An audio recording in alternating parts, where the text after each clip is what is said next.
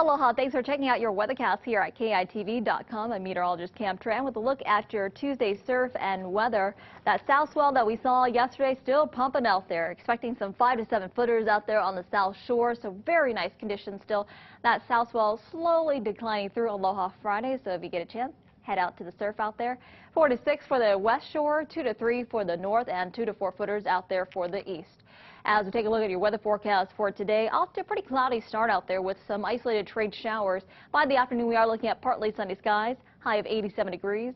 Trade wind still on the lighter side today, coming in about 10 to 15 miles per hour. That's going to really add to the humidity factor. And we are looking at showers increasing later on this afternoon into the overnight hours for Big Island folks, thanks to an area of moisture moving in from the east. Now, I know a lot of you have folks and friends in the Western Pacific in the Philippines, so we want to give you an update on Typhoon Ramasan, also called Glenda in the Philippines.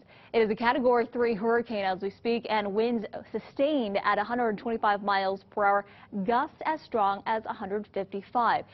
About morning time in Hawaii, it is about 150 miles southeast of Manila. It is expected to track over the metro part of Manila about Wednesday morning into the afternoon. That's local time over there.